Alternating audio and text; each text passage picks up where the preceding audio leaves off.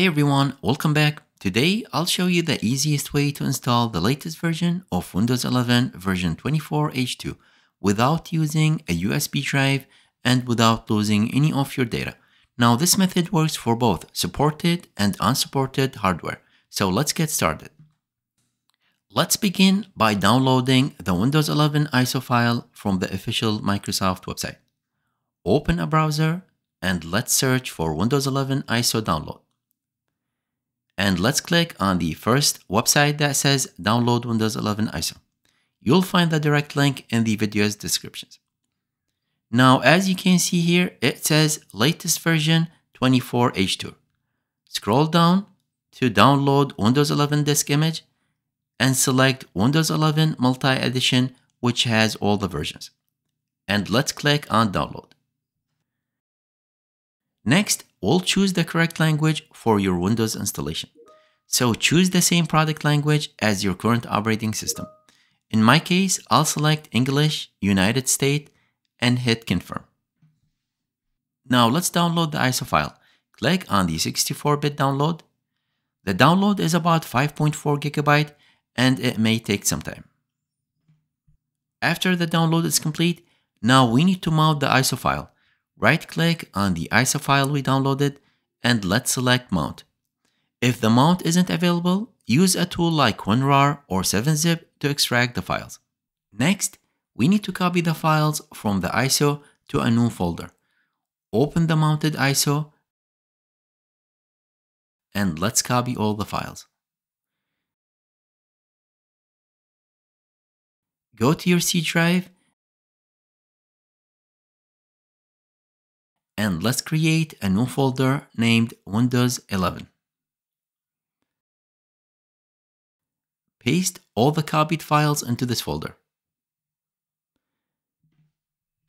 Next, we need to run the setup file to start the installation process.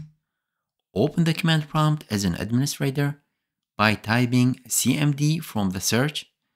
Right-click on the command prompt and select Run as an administrator. We need to be in the folder we just created. You can go back and copy the folder path.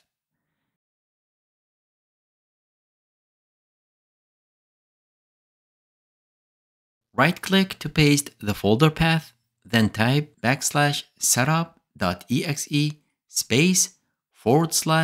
/product server and hit enter. You should see this window that says Install Windows Server.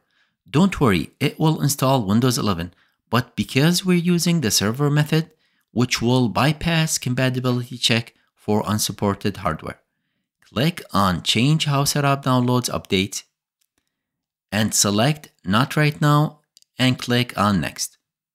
Now it's checking your PC, but it should bypass any hardware requirements. Accept the terms. Choose what to keep. Select the first option if you want to keep everything from your old Windows. Second option to keep only files and get rid of all the apps and settings. And third option to freshly install Windows 11 but you lose everything you have. Make your selection and let's click on Next. And finally click on Install. And just wait for the installation to finish. Once the installation is complete, and there you go, you have successfully upgraded to Windows 11. Now it's time to go back and clean up any unnecessary files. Let's navigate to the C drive and try to delete the Windows 11 folder we previously created.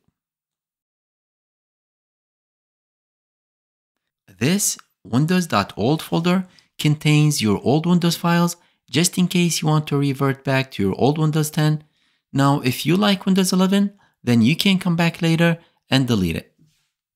Now, if you don't like Windows 11 and you want to go back to your Windows 10, here's how to do it. Right-click on the Windows icon and select Settings. Go to System, then Recovery, and here in the Recovery option, you'll see this option that says Go Back. If you click on the Go Back button and just follow the instructions, you'll be able to revert back to your old Windows 10. Alright, that's all I wanted to show you in this video. I hope it was useful. Please like and subscribe for more content like this. Bye for now.